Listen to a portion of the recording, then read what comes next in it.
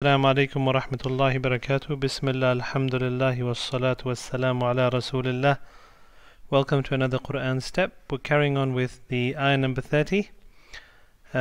We've reached up to here. أعوذ بالله من الشيطان الرجيم. وإذ قال ربك للملائكة إني جاعل في الأرض خليفة. So we've covered the first part, وإذ, and mentioned, O Muhammad sallallahu alaihi wasallam, when. قال ربك للملائكة, your Lord said to the angels. So now we'll carry on inshallah to إني جاعل في الأرض خليفة. إني, indeed I. جاعل, to make, indeed I will make. في, in or on. الأرض, the earth. خليفة, translated here as a successive authority. So let's look a bit more at this word Khalifa. First of all, what is the root verb of Khalifa? Root verb. The root letters are Khaf, Lam, and the Fa. So we get the verb Khalafa, Yakhlufu, or if you're saying Ana, Akhlufu. The command is Ukhluf, and the masdar is a word that we all know, Khilafa. So let's take an example sentence. خلف أباه في مهنته صار أو أخذ مكانه. خلف, so if we're talking about a boy, he grows up and he's working with his dad in a business, and his dad grows old and his dad retires and his son takes over, we can say خلف, he succeeded, أباه, his father, في مهنته, at his business or at his place of work. So that's literally the meaning of the word khalifa. Hence you see the word successive coming in. What does the word khalifa mean, and is it related to khalif?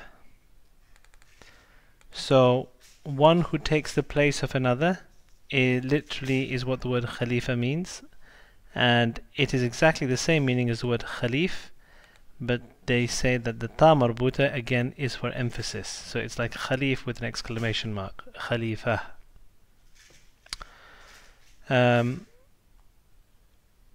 Is Adam alayhi salam the Khalifa only? Because in this ayah Allah says Inni ja'ilun fil ardi Khalifa, and talking about Adam alayhi salam, or does it apply to all his children who will come after him, and of course the prophets who are from his children?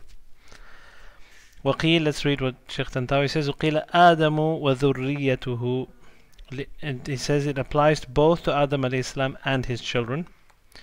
لأنه يخلف بعضهم بعضا لأنه يخلف بعضهم بعضا, because they will be the successive people who will come after.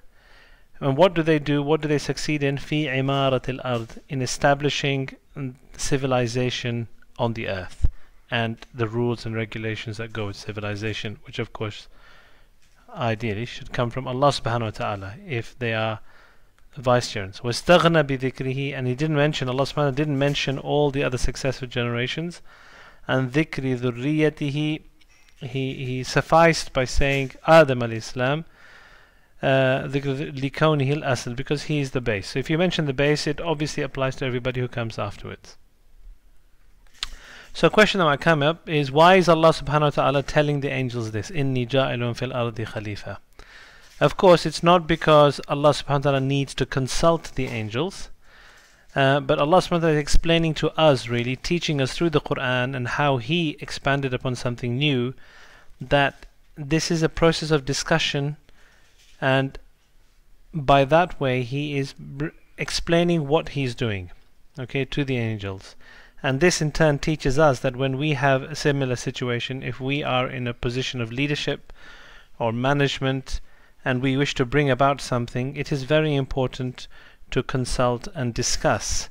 If Allah subhanahu wa ta'ala has discussed this and put it forward to the angels, then it teaches us that we should also learn from this event.